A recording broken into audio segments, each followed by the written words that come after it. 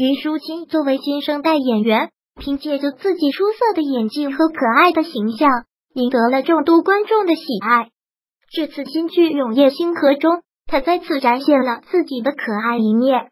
最近路透的第2套服装造型，衣服上的刺绣、小兔子、石榴、柿子都是吉祥寓意，头上的2根小天线萌凸显了我。头饰新的上衣好像是小坎肩样式完，裙子是束腰款，天线还在，胸前是小兔子刺绣。她状态怎么这么好，脸萌萌哒，而且仪态真好啊，背又薄又直，脖子也长长的，有点完美的一个小女孩啊。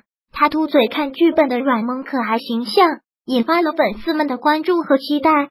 丁禹兮一身鹅黄衫子，同色系发带，梳起高马尾，英姿飒爽。在这个场景，木子琪又在欺负妙妙了。